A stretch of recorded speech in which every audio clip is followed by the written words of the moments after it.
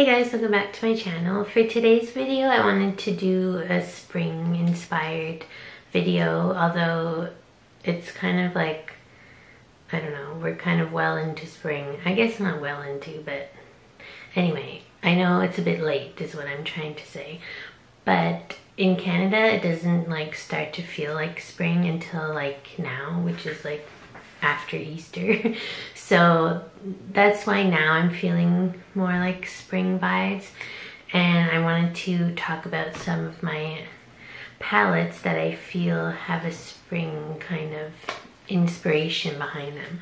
I don't really know what this this video is other than like me wanting an excuse to talk about my eyeshadow palettes, because I always like to just look at my eyeshadow palettes and show them to you on my channel. I just really like eyeshadow palettes. So yeah, this might be a long video, so I'll just get into it. And I haven't tried all of these palettes, so it's not necessarily like a recommendation video, but maybe if you already have some of these yourself and you forgot about them, or you haven't pulled them out in a while, you might get inspired to do so. Yeah, so I'll just go into it. There's not really any order, it's just I stacked them up kind of neatly, so the smaller ones are on the top and I have like a mini stack. So I'll just go right ahead and stop blabbering.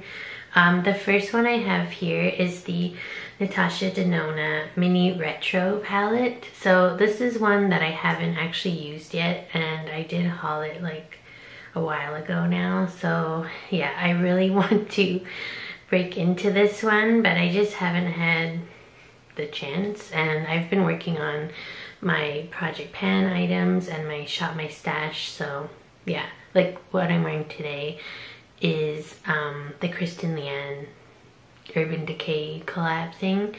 So yeah, but this one just screams spring to me, because it's just like those like this mossy green and these kind of shades that remind me of like florals. I don't know if anyone else will resonate with that, but yeah, I am very excited to play with this. And I did just notice though, when I was looking through my palettes, I think this shade is like almost gonna fall right out of the pan, and this one too. So I've seen that a lot with these mini Natasha Denona palettes, so just a warning, but so far mine's still intact. So that's one. And then I had this little duo from MAC that I wish I could depot, but these are not magnetic pens. They are two, well, I guess this is a matte, this like kind of muted pink, and this is like a shimmery shade that is more just like a pearl. Let's see, what are these called? Magnificent Me and Just Wing It.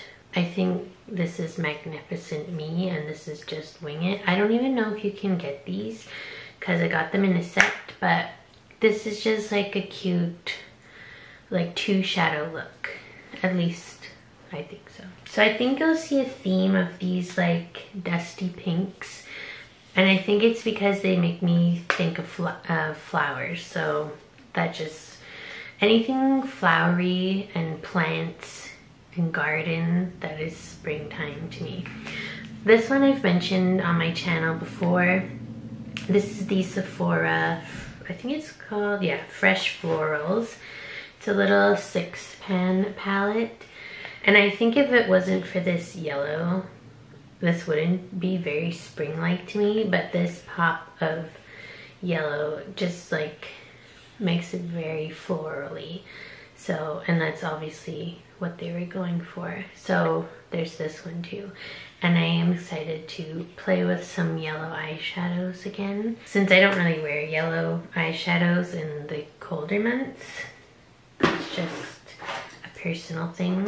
Oh, and I wanted to mention my whole stack of ColourPop, Animal Crossing, whatever. I think this is, well, this set is called True Friends, I'm pretty sure.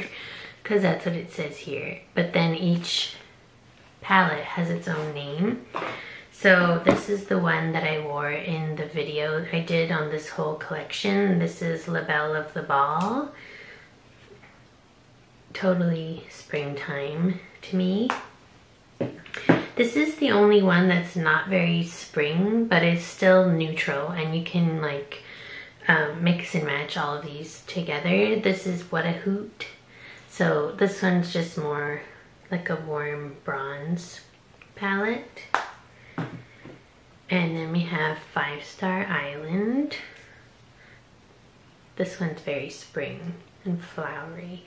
I need to use this. And Nook Ink looks like this, very minty kind of shades.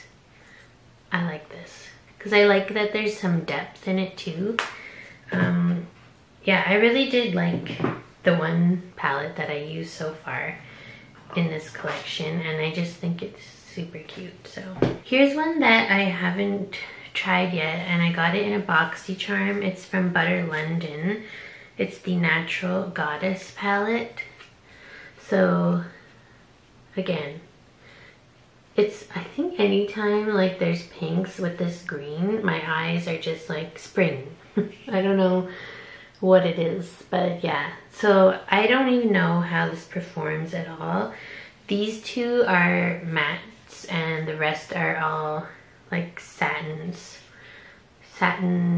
shimmery shades. So I kind of want to get some, I at least want to try this and see what it's like, because I have another palette from Butter London that I also got in a BoxyCharm, and I haven't used either of them yet, so I definitely need to do so. This one I was like, is this giving me more spring or summer vibes?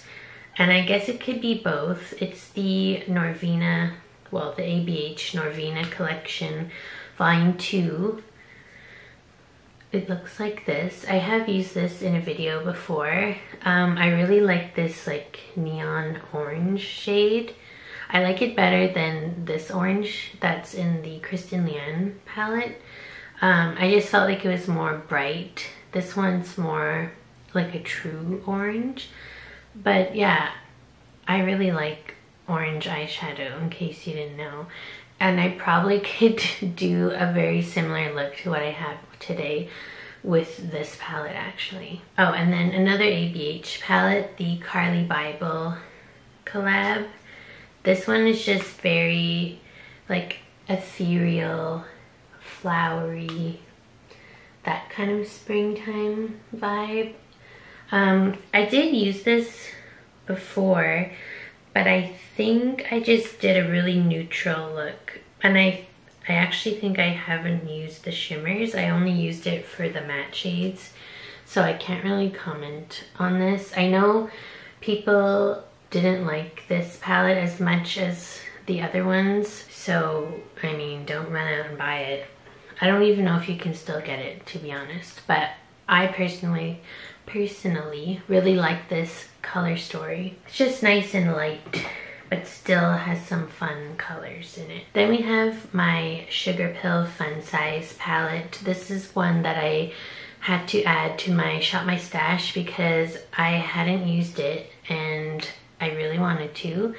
This one's a bit more neon than what I normally consider spring, but it's like pastel neon, so that's how I see it in my brain. I didn't love the look that I did with this, but that was more like a me thing. It wasn't like the palette didn't perform well. It's just, I don't know if the colors I used really went together, but it was for Easter, so I kind of had like an Easter egg vision in my mind. But yeah, I think this palette makes more sense if you use the colors in the rows, because it's more like a gradient in that sense. I guess the exception is this one, but yeah, I don't know. I'm not a makeup artist and I don't really know much about color theory, so maybe I don't know what I'm talking about. I did find these were very pigmented and true to color. Like what you saw in the pan was how it went on the eye, and that's always good in my mind.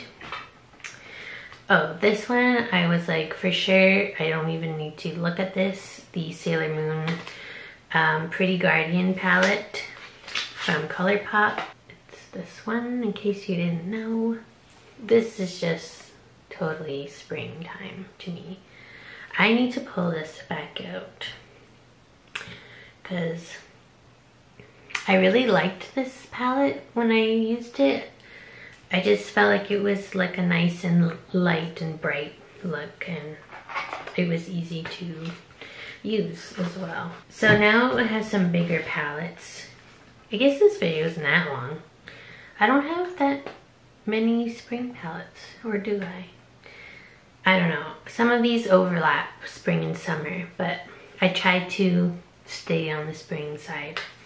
This one is the Tarte Make Believe in Yourself Eye and Cheek palette. Another one that I need to use more. This is not a full kind of look to me though. There's only this one matte shade and it's pretty subtle, so it doesn't really help to like give your look more depth. But yeah, the shimmers in here, I just really like these shades. This is another like pastel kind of palette in shimmer format. So yeah, another one I would love to use more. I just don't have enough, not that I don't have enough time, I just don't wear makeup like Monday to Friday. So that's a large chunk of my life that I'm not wearing makeup. This one, I was considering putting this in my Shop My Stash because people are starting to talk about it again, I think because it's on sale. And I did also get this on sale last Canada Day for like 50% off or 40% off. It was a really good deal and I really wanted this. I just feel like Huda Beauty palettes are very expensive and like for what it is. So I only buy them when they're on sale. And it doesn't seem like her formula is very consistent because I don't often see like raving reviews about her eyeshadows. It's often like, well, it's okay. That's kind of what everyone says, but then everyone still buys her palettes. Anyway, this one is supposedly one of the better ones, and it looks like this. I just love looking at this palette. Again, it's more like pastel, but you can get a full look out of this, at least for me. There's some shades you can deepen up your like outer V or your crease with, and some more like neutral shades that you can use as transitions. So yeah, you know what, I think I am going to add this to my Shop My Stash, because if I don't use it now, I'm gonna forget about it again and just put it back. Like I even still have like this plastic lining on it. I don't know. Why am I like this? So yeah, you might see this in a video soon. This palette is actually one of my favorites, the Violet Voss Coral Crush palette. Not a lot of people talk about this palette, but I think it's beautiful. It's very coral. I mean, it's called Coral Crush, so what do you expect?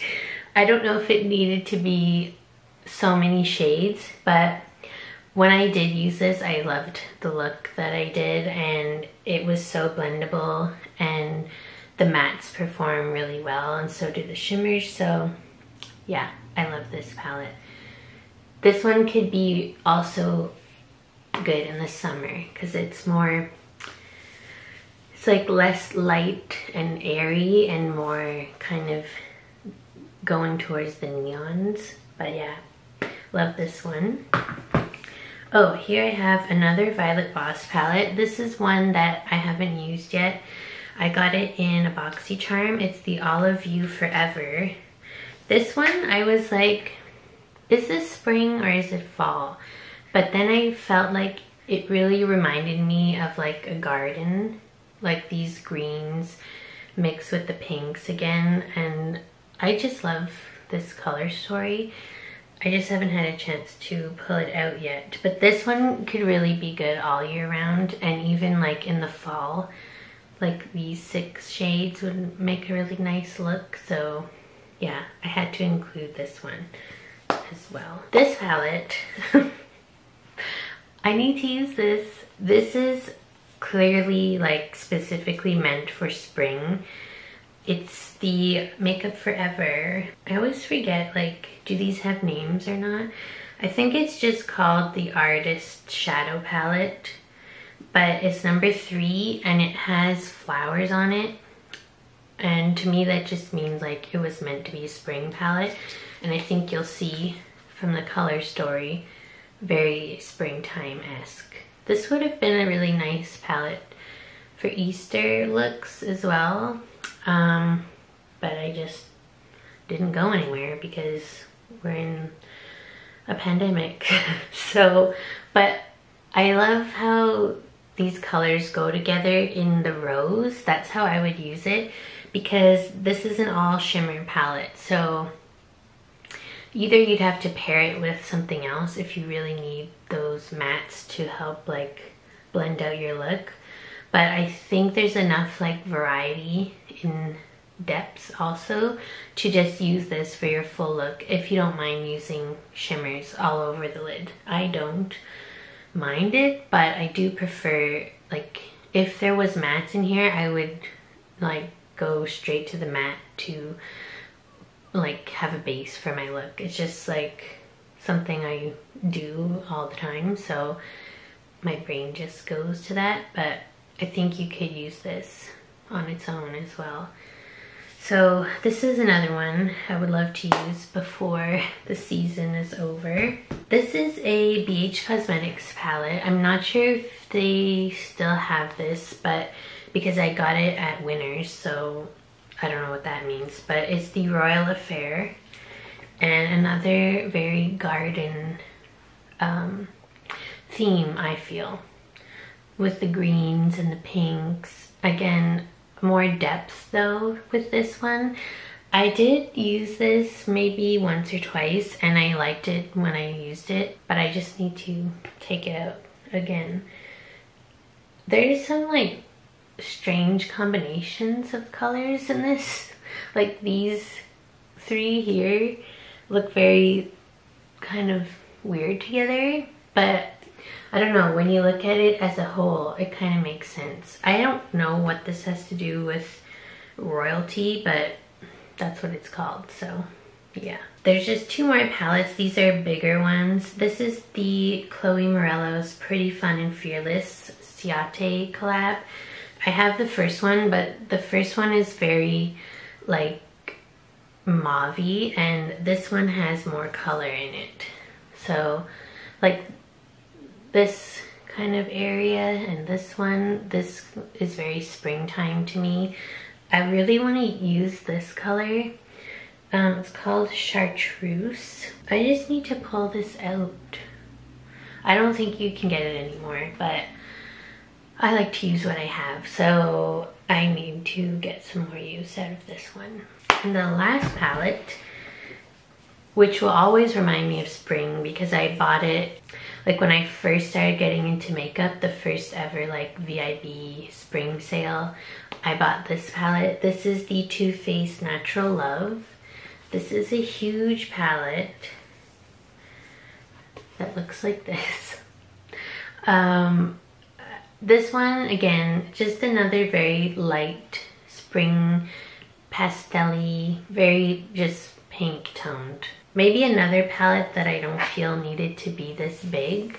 Like a lot of these shades here are quite similar to each other and probably don't look that different on your lid. I don't know. I just think it's a really pretty color story. And I love the packaging with the little bunny and the flowers, and they're like velvetized, so yeah. And I did like how this palette performed when I did use it, if I remember correctly. I just need to, again, use it some more. So those are all of my spring palettes. I hope you found this somewhat interesting. I don't know. It's kind of just like a show and tell for me to talk about my eyeshadows and to remind myself that I have so many and I should use what I have.